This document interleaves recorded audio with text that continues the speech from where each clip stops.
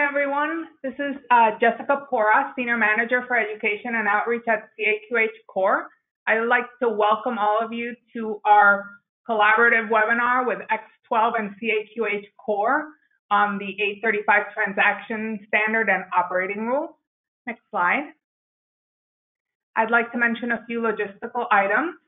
The slides are currently not on the website, but we will send them to you as well as the recording in the next day or so. Also, if you have questions, feel free to submit them at any time using the questions panel on the dashboard. As you can see, we've got two great presentations chock full of information that we will deliver to you shortly. The first presentation will be on the 835 Transaction Standard by a speaker from X12, and then we'll have a speaker from Core talk about the EFT and ERA operating rules. After that, we'll have plenty of time to answer all of your questions. Next slide. I'd like to thank our speakers for being with us today. And we will start with the next slide with our next presentation, which is on the 835 Transaction Standard. Pat, please feel free to begin when you're ready. Thank you, Jessica. And thank you all for joining today. I'm really glad to have this opportunity to provide a refresher for some of you or an introduction to the 835 for others. Please, next slide, please. This is a informational presentation. So a little bit about X12 for those of you that may not know about the actual organization. Of course, you've all heard X12 related to the guides, the implementation guides. It was established as part of ANSI more than 35 years ago. We develop, establish, and maintain electronic data interchange, which is known as EDI standards. We write technical report 3s, a TR3, which is the same thing as an implementation guide that we're used to saying, as well as XML schemas, which drive the business processes globally. X12 membership includes providers, technologists, and business process experts across the industry, which range from healthcare, insurance, transportation, finance, logistics, supply chain management, and many other industries. If you have any questions about X12 as an organization, you're welcome to visit the web page at x12.org. Next slide. So a little bit about our agenda. We're going to talk about the purpose and scope of the 835. Why will we do the 835 versus paper remittance device? What are the uses of the 835? Who uses the 835? How is it created and moved throughout the industry? How is an 835 gotten from that payer or other entity as far as enrollment? Remittance device within the 835. A little bit about the enveloping, the structure, a very high-level structure of the 835. And then finally, what can you do? Next slide. So this is the purpose and scope statement as it is stated in the 835 transaction. So the purpose of the implementation guide is to provide standardized data requirements and content for all users of the ASC X12 healthcare claim payment advice, which is known as the 835. The 835 contains information about future remittances, is certainly one of its uses. It also provides a detailed explanation of the transaction set by defining data content, identifying valid code tables, and specifying values that are applicable for electronic claim payment. The intent of the developers of the 835 is represented in that guide. The implementation guide is designed to assist those who send and or receive the ERA, which is another name for an 835, and or payment. Next slide.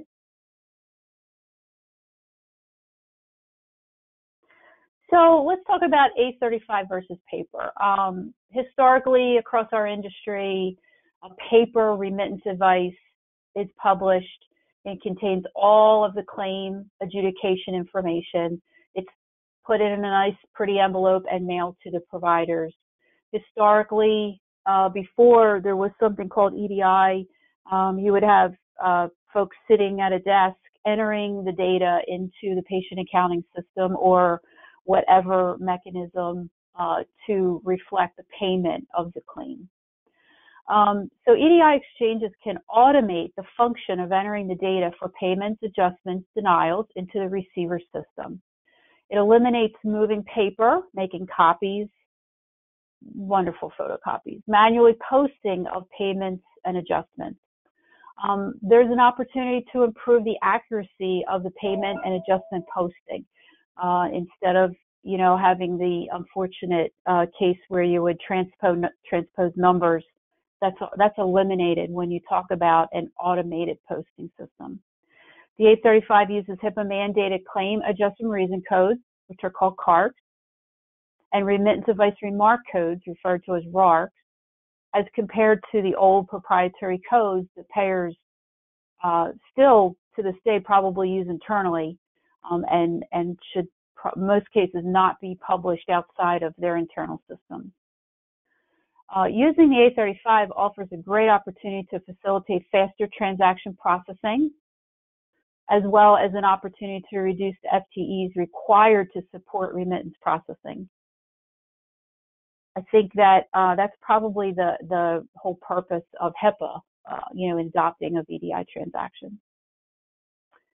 So let's talk about the uses of the 835. The 835 transaction reports adjudication results for finalized claims. I make that note because there has always been some confusion about pending claims. Pending claims are not reported in the 835. If there's information to be disseminated about a pending claim, then that would be a totally different transaction, which is referred to as a 276 or 277. So the 835 will report payments, adjustments, patient liability, provider adjustments. Provider adjustments are things that are not necessarily related to a claim. For example, interest. Other samples are things like forward balancing, overpayment recovery, bonuses, or the opposite of a bonus, some kind of a penalty. It's used to reconcile denials, as well as the effect of that is to resubmit corrected claims. So the sooner an 835 can be consumed into your accounting system, the sooner the denials can be worked, and the sooner a corrected claim can be submitted to the payer for some kind of additional reimbursement. The 835 also facilitates claim payments. So as we've already said a couple of times, that it provides the ability for auto posting. It also enables reassociation with the payment back to your bank account. So you receive the information, the trace number, which could be a check, could be an EFT number. It could be another identifiable trace number because possibly the total payment was a zero payment, but it still has its own unique trace number. So in the industry today, without going into too much detail, an EFT trace number, the money is moving through the bank. There are some other banking transactions that would associate that EFT trace number, so that here's my 835, my number. I go into my bank and I see the same number, dollar amounts match. Yay, everything's great, and move on to the next step in your process. The 835 also is used for coordination of benefits and secondary payments. If there's multiple facets to that. If the primary made a payment information goes out, claim is resubmitted to the secondary payer, and the secondary payer is now reporting the coordination of benefits. What is that payment now that I am a secondary payer in respect to what the primary paid? So there's a whole lot of information that can be gathered in the 835 indicating that it's a secondary or higher payment. And the other thing just to note here is that the 835 is one of the transactions that's been adopted under HIPAA. I think there's, I'm not sure what the total number is today, 7 or 8 total transactions, and the 835 is one of them. So with that in mind, it is the mandated transaction in the healthcare industry right now to report payment information. Next slide.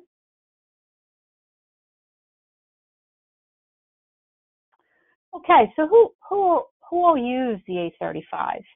An organization sending the 835 would be your health plan or your payer. It can be the state and federal agencies such as Medicaid, Medicare. Also, what could come into play there is a third-party administrator, if they're responsible for working with the payer to determine payments. Service corporations, business process entities who may be outsourced to create the 835 on behalf of the payer. All the different entities such as that would actually physically create an 835. We're going to talk about that in a few minutes. What's that process look like for creating an 835? Now, there's also organizations receiving the 835. As you would expect, it would be your basic healthcare organizations, hospitals, nursing homes, laboratories, physicians, dentists, allied professionals. Also in there, we need to include a vendor and a clearinghouse. We'll talk again in the next slide about what does that path look like. So an 835 is created. Who, as a payer, who would I hand that off to? A clearinghouse. It could be a vendor. All of those entities are part of the chain that could be involved in handing off the 835, and it may be multiple jumps, as we'll also talk about. Next slide. Okay, so how is this 835 created? Payer has received claims from their provider base. They go through the process of adjudicating the claim. There's some kind of step involved where the claims are considered final. They've been signed off. Again, everyone has different processes. At that point, there would be some kind of programmatic process in place where the 835 transaction would be created. I would make a note here that 835 must be HIPAA compliant when it's created before it's sent out. That means possibly the use of a validation tool. There are multiple across the industry. It also could mean that the payer or entity creating the 835 has chosen to build all of the rules in their process so that 835 is compliant. But the key is that it really should not be handed off to the next entity if it is not compliant. And there are multiple, SNP, the Wijtyk SNP levels that a lot of people refer to across the industry. So there's different layers of validation that must be accounted for. Typically, the 835 transaction, and we're going to talk about it as a large grouping at the moment, it's a series of payments for all of the providers that had claims paid on that particular date. They're grouped together into a file, and then that file would be sent along to a receiver. The receiver, I would venture to say at this point in our industry, tends to be the clearinghouse. They are the largest, they're the organizations that tend to move the data. So they're the largest entities right now that do that. But an 835 could be sent to a vendor or the provider themselves. So there's multiple ways the 835 can move. Some of that depends upon the payer and their ability to distribute the 835. Some of that depends upon other factors, and I'm not going to get into all that now, but it depends on their contracting. Let me just put it that way. If they've contracted with certain entities, for example, a clearinghouse. So once that 835 is sent out the door to a receiver, the next step is that receiver must generate a 999 acknowledgement. That is another transaction. It is created off of the process to read the 835. It reads it against the standard, and it would report back any potential issues with the transaction. If everything is fine, if it follows all the HIPAA standards, it's compliant, then that 999 acknowledgement would simply say we've accepted your file. And the last step is that the 835 is then consumed by the receiver system. Once it's in the hands of the vendor, the provider, again, multiple entities along the way could have this file. It is then posted into the receiver system, hopefully in that automated fashion. Next slide, please. As we mentioned, the 835 is handed off from the payer organization to the next party in line. If it is a clearinghouse, then a certain actually whether it's a clearinghouse or not, there has to be some enrollment that occurs for the provider to say, I want a copy of the 835. It has to come to me. Here's who I am. I'm a provider. I live in New Jersey. I need it to come to me for all of these NPIs that are part of my organization. Or it could be tax IDs. There's multiple ways to enroll. A lot of that is dependent upon the payer or the clearinghouse or the other entity who is requiring that information. In most cases, it's all of that data. I wanted to note that there is a potential for multiple hops of this 835. So the provider may say to their vendor, I'm ready, I want the 835 because you provide me the ability to auto-post it. So the provider then either enrolls themselves or the vendor could enroll in their behalf. They may have to go to a clearinghouse, for example, that is designated for that vendor. Then that clearinghouse may then have to make a jump and go to another clearinghouse that is the payer's clearinghouse, for example. So there could be multiple layers of enrollment along the way.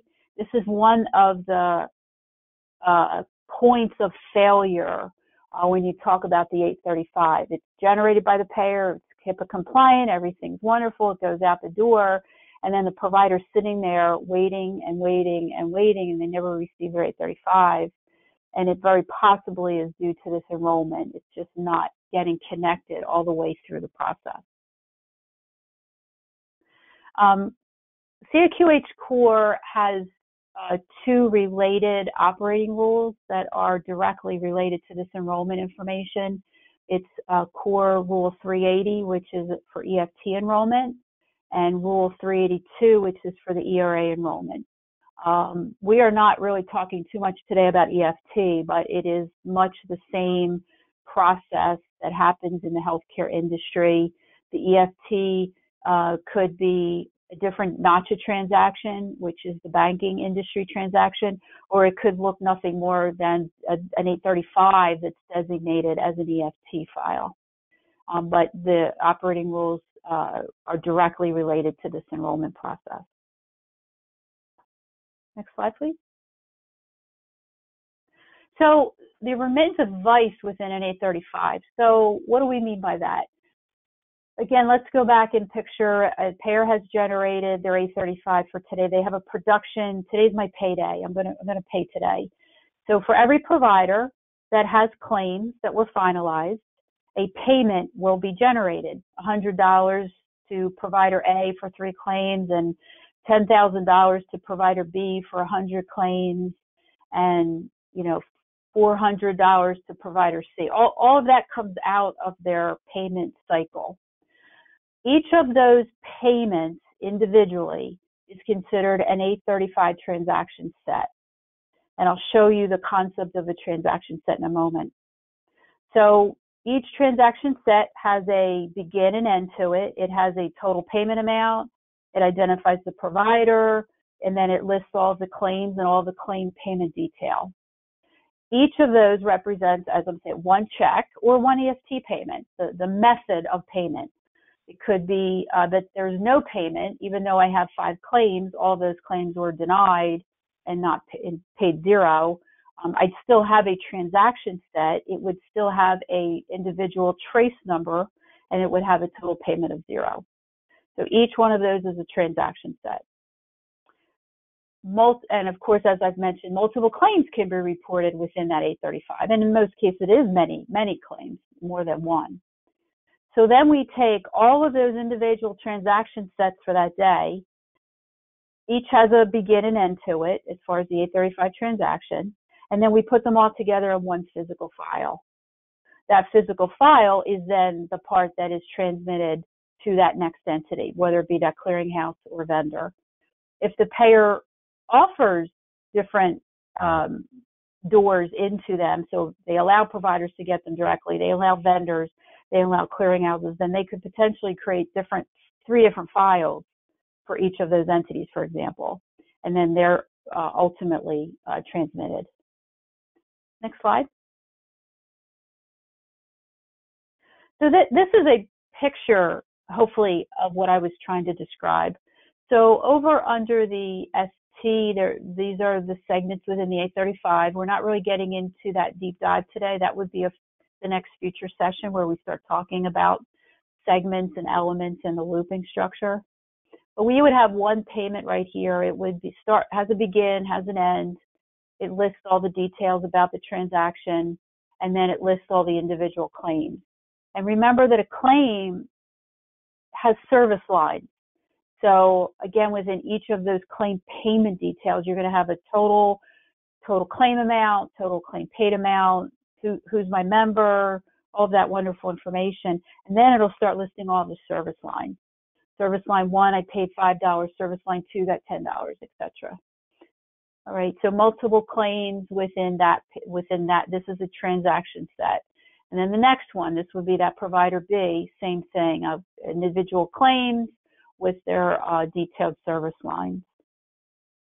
Once we've gathered that all together, there's an outer start and end of a group.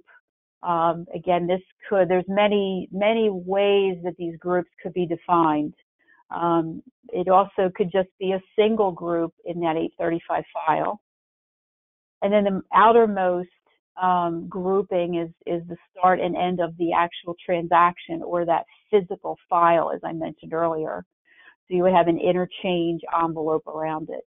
So think of these as I'm sending presents to my cousins who have 2 or 3 kids. Each inner box here is a present. And then I put them together because they're going to my cousins in Portland, Oregon. And then I put them in a giant box that has the mailing address on it. So this would be sort of representing the mailing address. Next slide.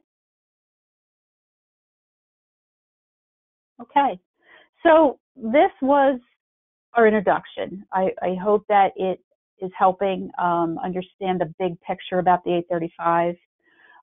If anyone is interested in becoming a member of X12, we are always open to members. We have a lot of payers, providers, clearinghouses, everyone, multiple entities across the industry are part of X12. We have standing meetings, physical meetings that we meet 3 times a year, and we try to alternate across the country, East Coast, Central, West Coast. The next meeting is in January in Portland, Oregon.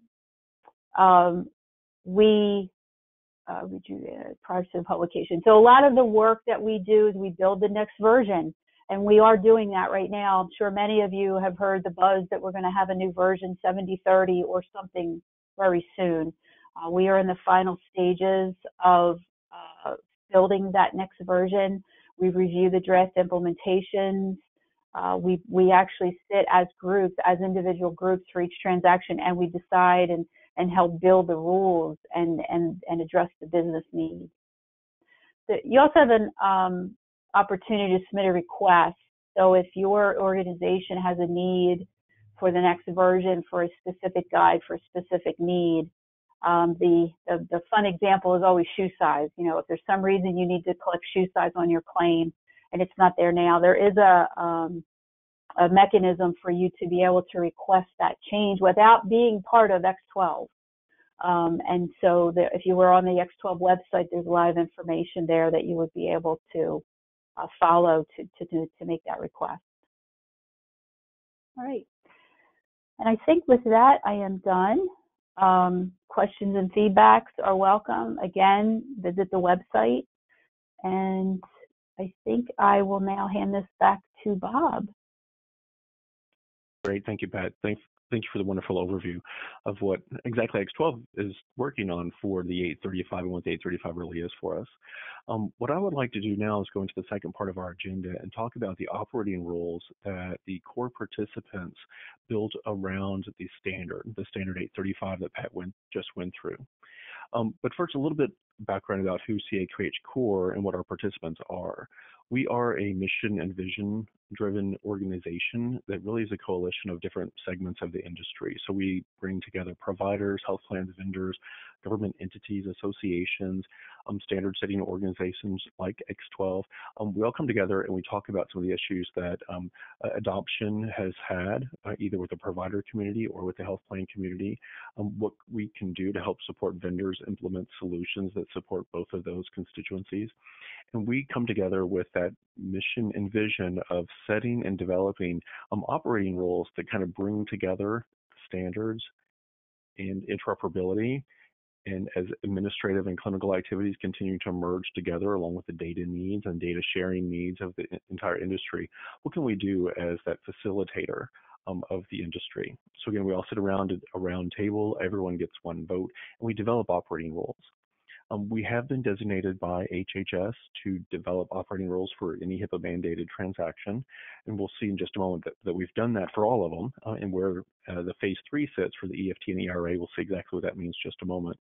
But again, we do try to ensure that as we build operating rules, we're trying to build a more efficient, really national system of interoperability between the data needs of providers and health plans, what infrastructure and what those data needs are based on very specific standards.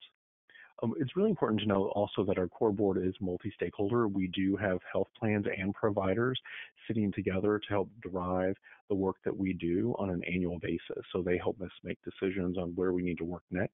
Again, these are both health plans and providers, along with advisors to the board that includes X12, HL7, NACHA. We heard this earlier related to the payment, the EFT transaction, NCPDP, as well as Wijtyk. They're all part of our organization to help drive our goals for each year. If we can go to the next slide, you'll see that we do have sets of operating rules for each of the main interactions that a provider and a health plan have with each other, from verifying eligibility, checking the status of a claim, submitting a claim, getting authorization for a service. And the focus for today is the ERA. How can a provider receive information about the claims that they submitted previously, and what is that record that comes back, and letting them know the adjudication results of those claims.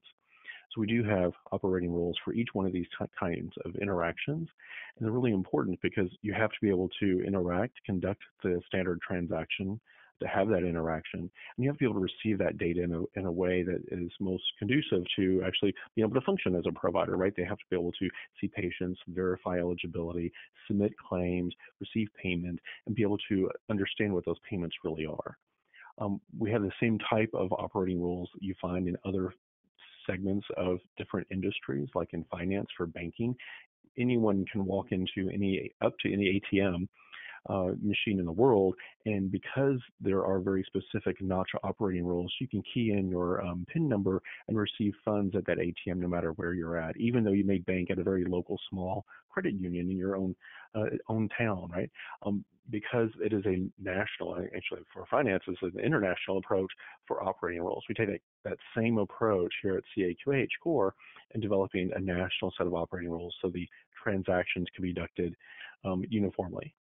If we go to the next slide, you'll see that as we move into the more specifics around the EFT and ERA operating rules, Pat mentioned we do have some operating rules related to EFT and ERA enrollment data rules.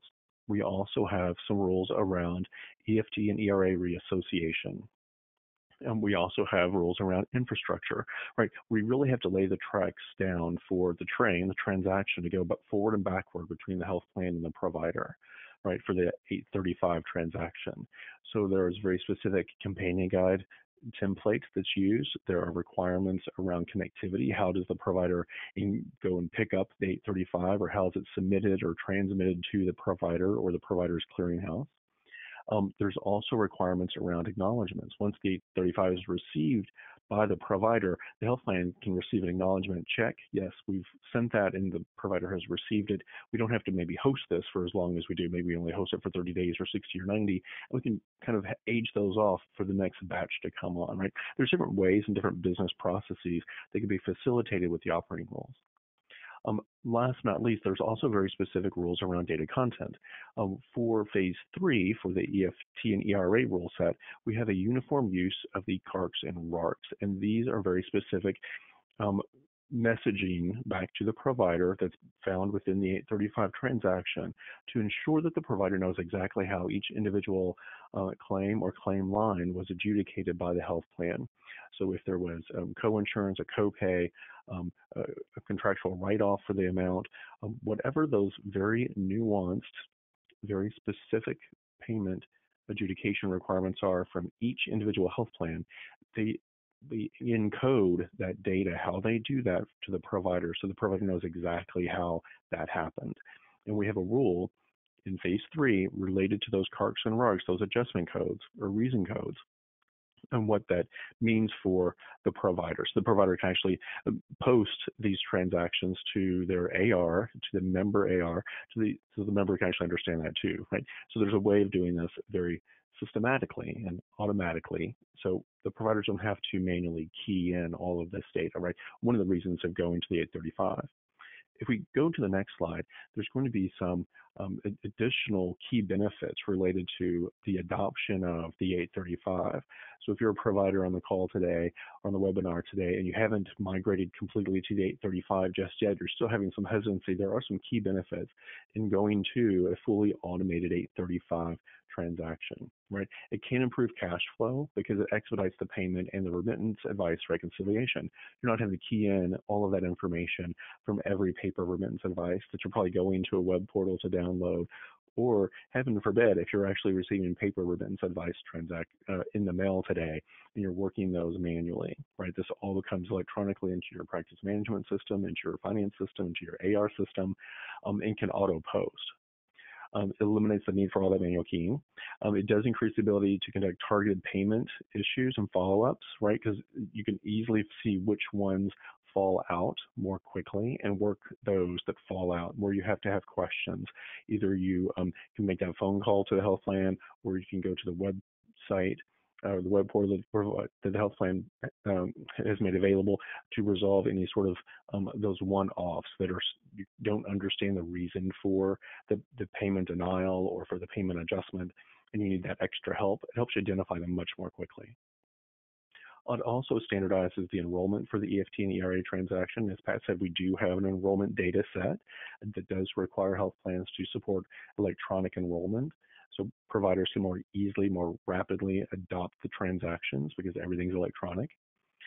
We also help automate the reassociation of the EFT and ERA, because banks can provide a reassociation file or key, basically, to ensure that, as Pat mentioned, there's a number between both the EFT and the ERA, and that number, as well as the date and the amounts, can help you match those two together, because they come from two different sources, one from your financial institution, and then one from your health plan or any intermediaries that are in between the two.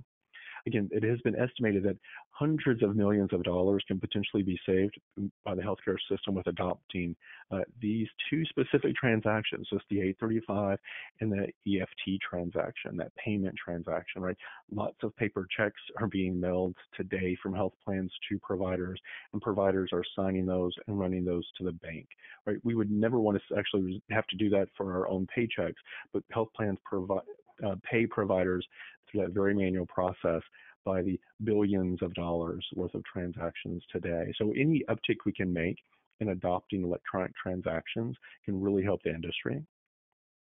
If we move to slide 24, on the next slide, you'll see that there is, as I mentioned, there's this bifurcated process between these two transactions, right? The provider submits the claim, but the ERA transaction, the 835, comes from the health plan. But the health plan then sends the EFT payment information to the bank, and then it goes to the provider's bank. So there's some complexity for the enrollment for both the EFT and the ERA transaction. And so we do have some guidance that we've provided for the industry. We have a couple of tools and resources available. Some of that is related to the analysis and planning guide. If you are using vendors in your front door or your back door for how you're conducting the transactions, or how you may wish to conduct the transactions, we have basically analysis and planning guide you can share with your vendor to make sure that they're in conformance and compliance with the operating rules and the standard, to make sure you get all the data that you need, right? Because you have to have that data to really facilitate that conversation. We also have some sample letters for EFT request letter. So if you wish to request an EFT from a health plan, you can simply use this form letter and make sure it has all the information and all the keywords that a health plan needs to understand from you, the provider, to understand that you want to enroll for this. We also have a sample letter for the reassociation data request that you would share with your financial institution. So again, it has all the key terms, the exact phrases, and the exact enumeration of things, so providers don't have to guess about it. You can share this very easily with your financial institution, and they will understand exactly what you're requesting from them. Again, we also do have a core certification program, so any vendors or health plans, and many health plans are phase 3 certified now, many of the national plans that you can think of, and many of the state-based plans, many of the Blues plans, are also there for phase 3 too. So that means that they're actually in conformance and in compliance with delivering the data in the format that you need with the 835 transaction, and they're also delivering it to you with the infrastructure requirements that are required under the operating rules. So that core certified list is available for free on our website. And if your vendor is not core certified, we have tools and resources to help them plan for that certification, and all of that is free. We support that process for those vendors free. There's a fee to get the seal, but to go through the testing and that conformance and compliance testing, that is all free. So that's a great resource for the vendors and clearinghouses out there to ensure that they're doing the right thing by their clients. If we go to the next slide, we do have a couple of slides related specifically to some of the requirements related to maintenance.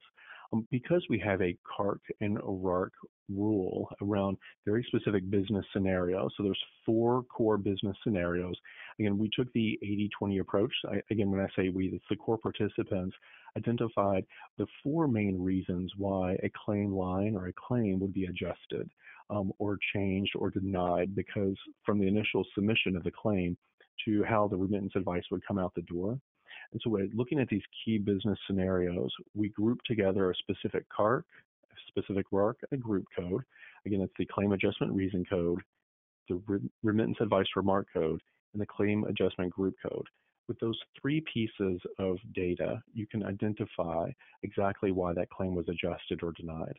So it makes it very easy for the provider then to understand that if we have to rebill or go to a secondary payer because of maybe a COB scenario, or this is the end of the bill, you've got full payment, or you have to balance bill the patient for this particular component because maybe you collected $50 for the copay and it was actually a $100 copay, so there's $50 outstanding that you can still collect. There's all these different scenarios that are present within the CAQH, RARC, and group codes. Those 3 pieces of data combined together can really inform the provider exactly what to do and to remediate any billing issues. On the next slide, we also have a enrollment data set maintenance process. And that process includes that because we have different data sets, one data set for EFT enrollment and one data set for ERA enrollment, that we have to ensure that that data set stays current with business need. So on an annual basis, we go through a maintenance process and we ask the industry to submit any adjustments that they would like to have to either of those data sets. It may be non-substantive edits, maybe some of the wording that we use in the language of the data set needs to be adjusted, or perhaps their industry is really looking for new pieces of data. Maybe there's something different that we have to do or collect from a provider to better understand their banking setup. Or how they want to have their banking set up, right? All of those different processes, we allow for that maintenance to take place on an annual basis. So again, we'll be launching this process actually later this month for the enrollment data sets. So I'm glad you're on the call. Do you have a chance to weigh in if we need any adjustments for this particular data set as well? If we can go to the next slide, we actually will run into a great kind of overview of the data set maintenance process. I'm sorry, we'll have our first polling question. What we would like to do is to better understand where the participants on this call would like to see next in the next couple of polling questions. The first is, what is the level of the industry awareness of and compliance of the EFT and ERA data enrollment set requirements? Or you have low, limited, moderate, high, or very high awareness and/or compliance for the enrollment data set requirements. Again, with this being a hot topic for us for the rest of the year and into January, we want to make sure that we can address any industry needs. Give us just a few more minutes to stay open, and we'll share the results with you.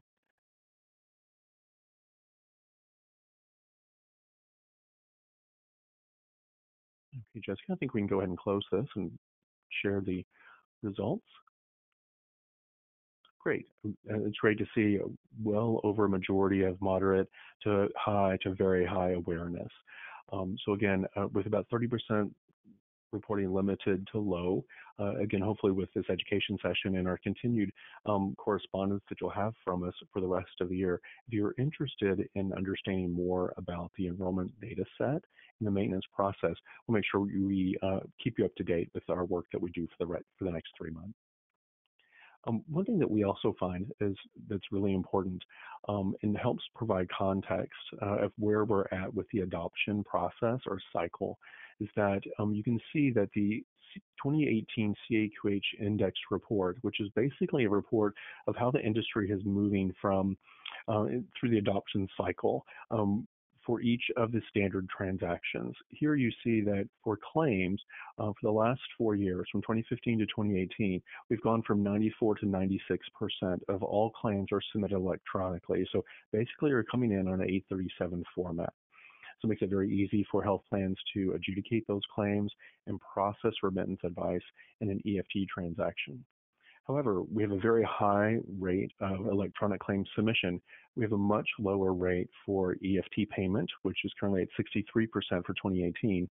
And the remittance advice payment, the remittance advice is down to about 50%. If you were to normalize those numbers, it's about right about 50%. So nearly 100% of claims come in electronically, but only 50% of those claims are represented on an 835 transaction. So there's a big drop for providers in supporting the EFT transaction as well as the 835 transaction. All the providers are submitting electronic claims, but they're consuming paper remittance advice transactions or a PDF, or they're receiving a paper check.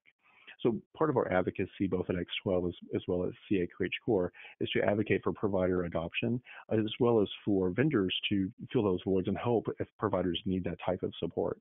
Right, we understand that there's definitely challenges with 835 adoption from health plans. We're working with that constituency as well. If we go to the next slide, there will be our last polling question, and then we'll jump into our Q&A portion of the webinar.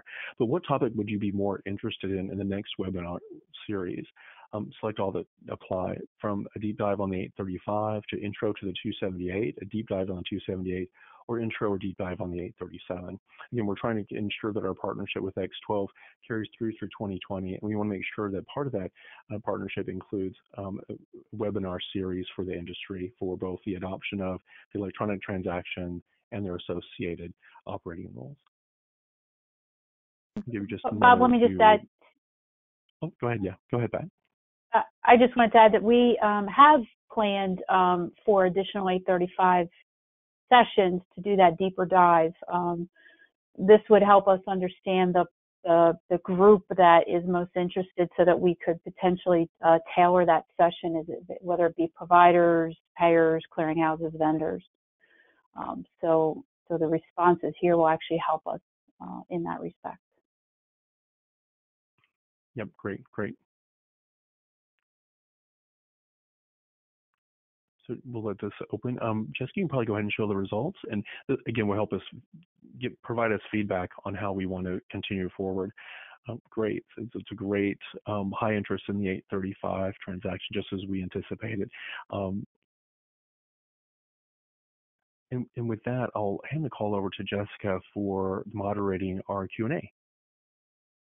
Thanks so much, Bob and Pat. Really appreciated those presentations. Now we have time for Q&A. We've received quite a few questions, so I will try my best to kind of put them in buckets.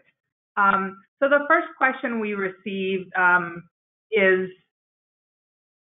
if a health plan is not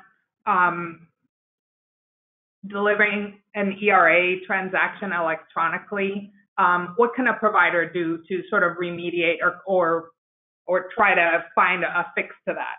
I'm going to send this one over to you, Pat. Okay, so if I understand right, the payer is not currently today offering an 835. Is that the question? Yep.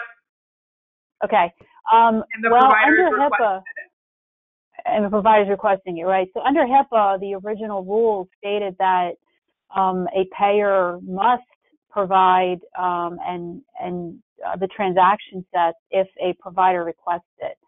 So today, if that's not happening and you have tried multiple times, the next step would probably be to reach out to CMS. There is a place where you can file, and I'll call it a complaint, but it's really probably not so much a complaint as I need help. And then CMS has a process where they would reach out and try to work with those payers. Thank you so much. And you touched upon this, but I think this is kind of a point of confusion sometimes in the industry. But if a provider requests a HIPAA-covered transaction from a plan, is a plan required to conduct that transaction electronically? Yes, they are. And again, it was under the HIPAA, original HIPAA rules that stated that. And, you know, payers have multiple ways that they could do that. They could partner with another entity. I know that there are entities that do hosting solutions, say, for example, a 271 transaction for eligibility. So depending upon the transaction that's being requested, you know, the payers have some opportunity and options to help get that transaction running, but they are absolutely obligated to provide it. Thank you. That's really helpful. Another question that came in was another one for you, Pat. How does the 835 relate to the 276 and 277? I think you had mentioned it in the beginning of your presentation. Yes. So the 835 reports finalized claims, meaning that they have gone through the adjudication process and a determination of payment has been made. If a claim has not finished and become final, it's considered pended. So the way to transmit information about pending claims is that 276/277. A provider could send a request, which is the 276, and say, hey, could you tell me about this claim and what's going on? The 277 is the response. There is an opportunity for payers to distribute a claim status transaction, which would be the 277, that would give potentially a list of, say, all pending claims in their system as of today, which would also help the provider. So payers have a couple of different options there, but pending claims are not reported in the 835. Thank you, Pat. Bob, we received quite a few questions about that index slide that you talked about a few minutes ago. I think a lot of people were sort of noting that the ERA transaction number had kind of bumped down between 2017 and 2018. Is that sort of a collection thing, or is there a reason for that dip? Yeah, it's not really a super substantive dip. Part of it is a data collection, because it's the collection is extrapolation from all of the submissions that we have from all of the health plans that submit data, as well as vendors and clearinghouses and health and providers. So some of it is, I think, a little bit of that kind of radiation from one health plan submitted last year, another one didn't submit this year, so that other health plan has lower rates of adoption in the industry. And also part of it is some providers are, some health plans and providers are using other means for receiving that payment or for the remittance advice transaction. Providers might be jumping onto health plan portals.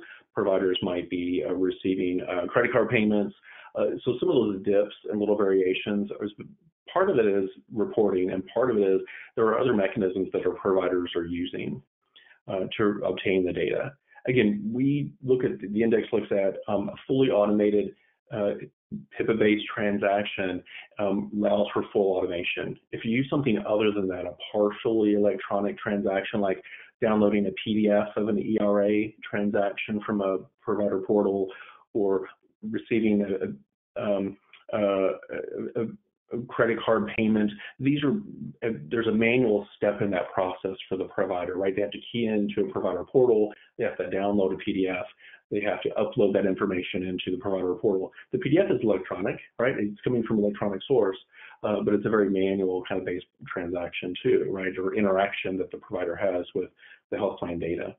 So the index, and I would recommend everyone go check out the index, and we'll have a new one coming out soon for the 2018 data in January. So as we continue to track and trend the adoption of each of these transactions, and again, we just included claims, remits, and EFT transactions on this, but the index includes everything, both remittance advice, prior authorizations. It has the whole host of the transactions, including acknowledgments even. So there's lots of data available there, and it's a great tool for us to track and trend adoption rates of providers for not just fully electronic transactions, but every other means that a provider has in interacting with the health plan. Thank you, Bob. And that index should be coming out early next year, so definitely look for that information.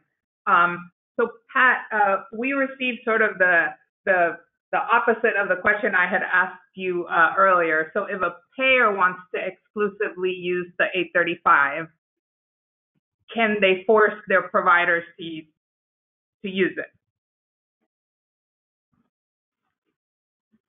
So they generate an 835 and don't provide any other mechanism to disseminate the payment information. That's an interesting question. I'm not, but yes, they could. But what that would mean is the providers would have to accept the 835 or find, as Bob was referring to, potentially another mechanism for accessing that data, whether it be a portal or, you know, a way to print it as a PDF, for example. That's what it's forcing the provider base to do. There could be a lot of pushback if that were the case. Not all providers have some of those other mechanisms, you know, available to them. So it could cause some provider angst if that were the case.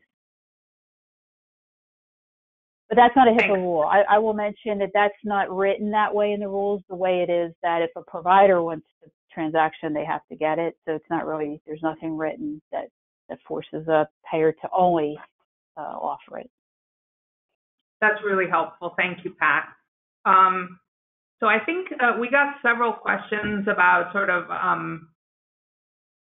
you know, asking what an EDI clearinghouse was. And I think, you know, that sort of serves the purpose of this webinar, which is to provide a kind of an introductory webinar on this transaction.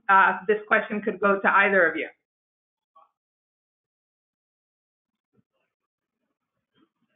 Can you give an example of what an EDI clearinghouse is? This is Pat. So an EDI clearinghouse to me would be, you know, an entity, a clearinghouse, they receive claims, 837 claims from a provider. They take those claims and pass them on to all of the respective payers. They could possibly take a paper claim and turn it into an 837. There are services that do that, and then again distribute the 837. They would then take the 835 from the payers and do the same reverse distribution back to the provider base.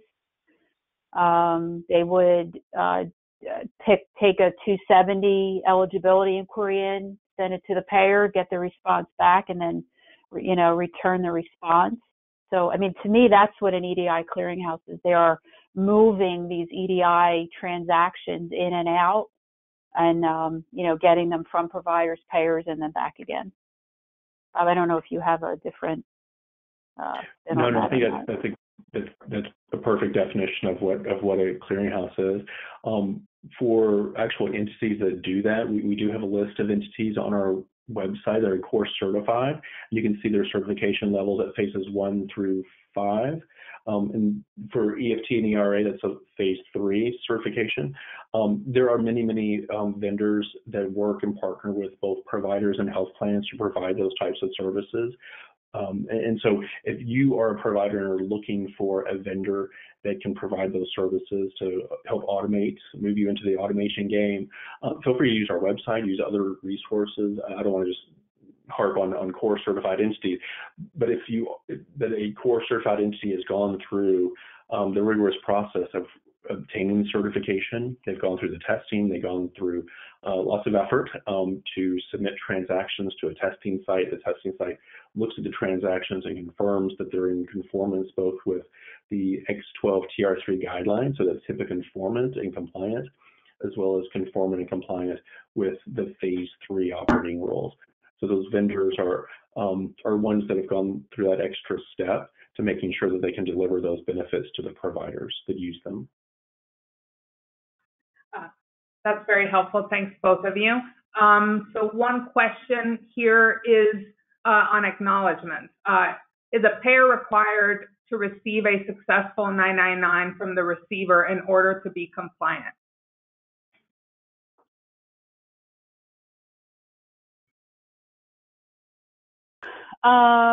This is Pat. I'm trying to think if it's I mean, the 999 is part of the HIPAA suite, I believe. I think that comes into play with trading partner agreements. It is probably the better answer.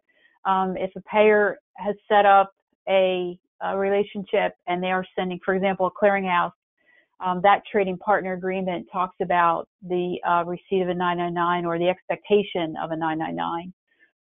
It's pretty much industry standard, though, to be able to acknowledge transactions, but I don't know that it's fully mandated. Bob, is there anything that you're aware of that?